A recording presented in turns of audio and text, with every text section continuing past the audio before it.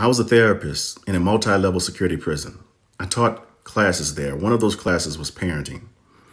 The hardest course of 12 classes in that parenting course was the one on discipline.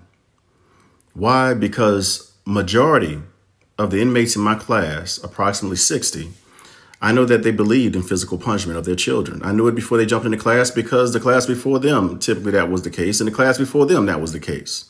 So when I asked them, do they believe in physical punishment? Of course, they always reaffirmed the facts or the trend of believing that physical punishment is right.